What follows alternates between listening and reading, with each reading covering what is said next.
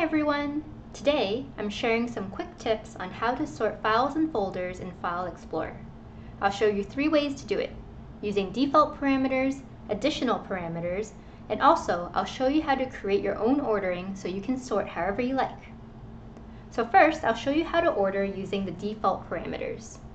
To get started, open up File Explorer to the folder you want to sort. Personally, I like to view my folders in Detail View. If you're on another view, all you need to do is right-click, View, and select Details. In this view, you have the files or folders in the rows and the parameters in the columns. To sort by file name, I click anywhere on the header and it will toggle between ascending and descending alphabetical order. Similarly, I can click on the date modified and it will toggle between the most recent and the oldest items at the top. If there's a specific file that you're looking for and you know the approximate date, you can make use of the built-in filters. For example, if I'm looking for a file from May 2017, I can click on the down arrow beside Date Modified, go through the calendar, and now we can see the subset of files last modified in May 2017. To go back to the full list, just click on the back arrow or deselect the filter. Now that we've reviewed the default parameters, we'll take a quick look at what else we can sort on. Let's right-click again, Sort By, and select More. And here's the whole list of things that you can sort on. To be honest, there's not a whole lot in this list I would use, but if you have a music folder, you can sort by album, album artist, even beats per minute, or if you have a contacts folder, maybe something like birthday or business address could be relevant. To add a parameter, all you need to do is check the checkbox and click OK. Now you see the column added to your detail view. I don't need this column, so I will remove it from my view.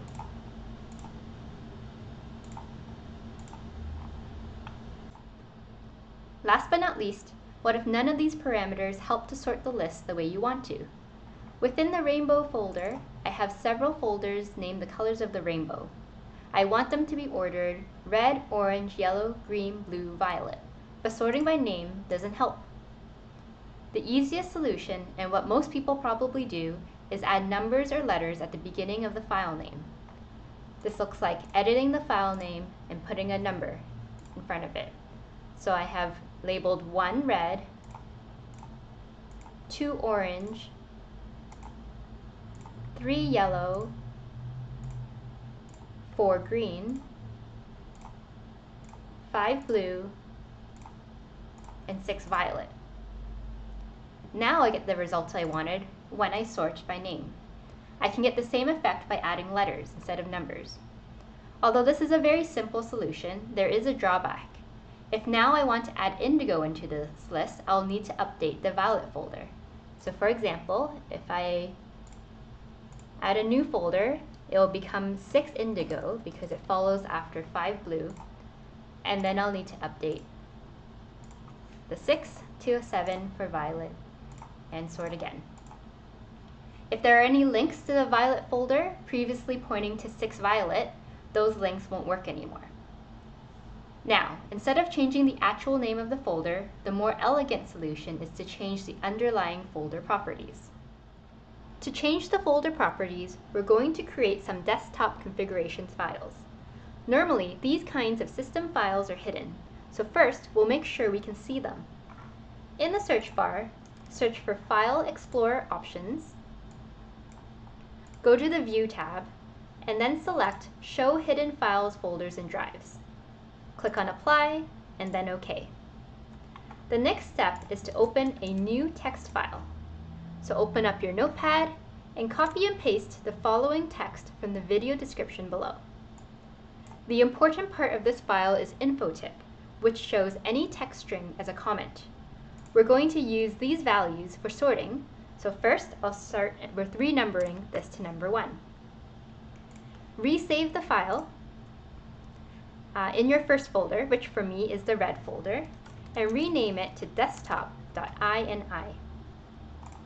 save this file, close the notepad, and when you go to the red folder, you'll see that there is a new desktop configuration file. We'll repeat these steps for the other folders, but you don't need to create a new file every time. Instead, you can just copy the desktop file, go to your second folder, paste it in, open it up to edit it, change the InfoTip to 2 so that it is second in the order, save it, and close it. And repeat this step for all of the folders in the order that you'd like them to appear.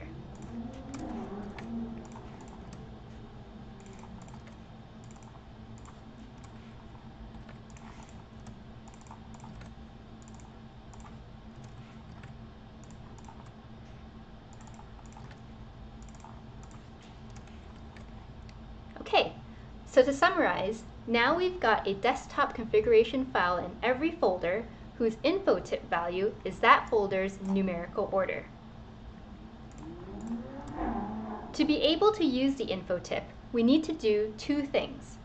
First, we're going to display the comments column in File Explorer. And just as you recall, for any other parameter, to do that, we right-click, sort by, click on More, go to the comments, check the box, and click OK. And now you have the comments column in File Explorer.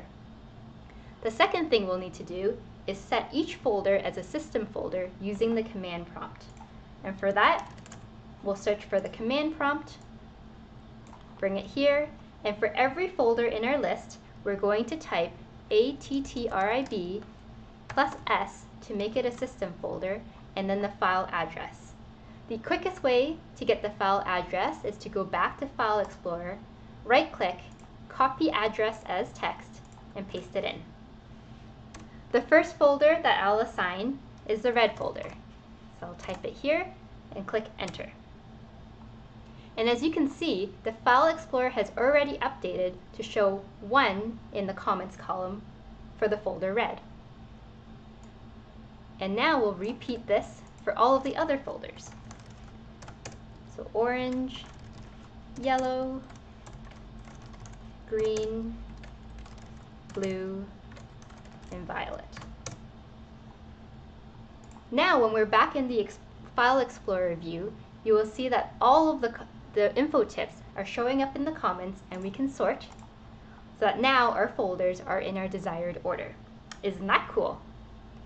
So to go back to the earlier scenario where we want to add an indigo folder, how we'll do that is right-click, add a new folder, indigo.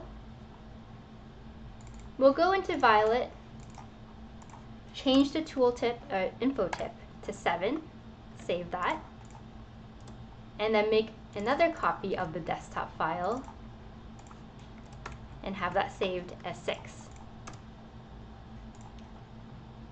And finally, we'll go back to the command prompt, update it,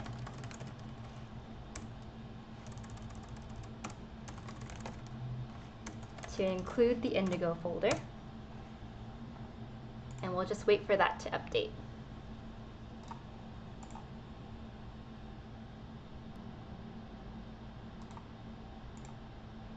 And there you have it. You've added indigo into the list, and you did not have to change any file names. All you had to do was modify the underlying folder properties. Thanks so much for watching. Bye-bye.